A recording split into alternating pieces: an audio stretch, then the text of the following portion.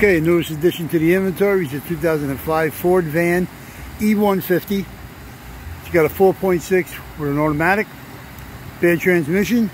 This is a work truck. There's not many good parts on it. Good running motor. Like I said, training shot.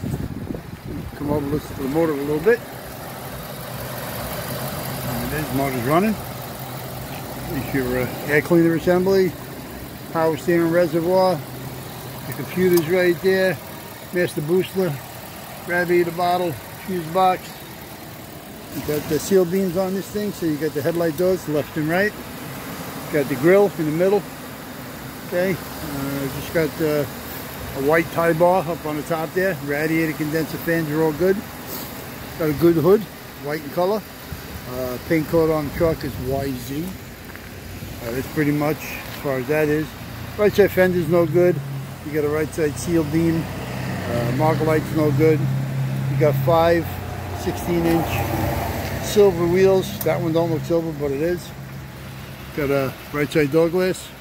In and out of door handles, black in color. Slider's no good. The handle is no good. Okay, got a rear. It's 355s, disc brake, ABS. 3 leaves with a helper. I'm sorry, 3 leaves, no helper. Didn't see underneath there. Rear's all complete, like I said, 355s. You got a right rear tail light. Rear bumper's no good, as you can see. The right rear door is no good. You got a left rear door. It's got some dings, dangs, booms, and bings. It's also got a New York City lock, but it's a decent door, good for a work truck. There's your trailer hitch with no receiver. Seems to be good, just peeling. And there's your wheels again. Like I said, we have a set of 5 of this. You got the 4 on the truck, of course, and the 1 underneath.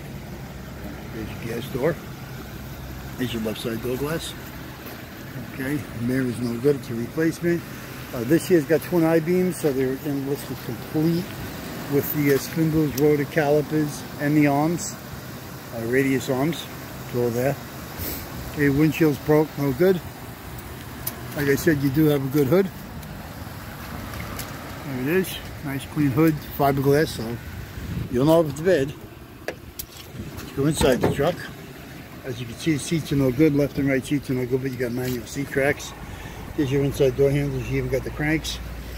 Here's your headlight pull. Steering column is gray in color or black, whatever the heck you want to call it here, but it's got tilt, delay, overdrive, got a key. Okay. See, it does have a radio. Just a regular plain AM, FM, 2-speaker, heated controls with air conditioning.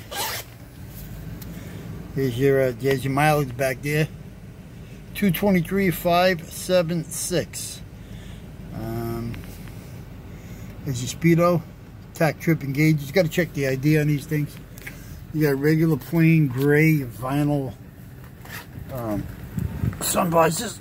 Oh boy, can't even get out of this truck. I want to get in it.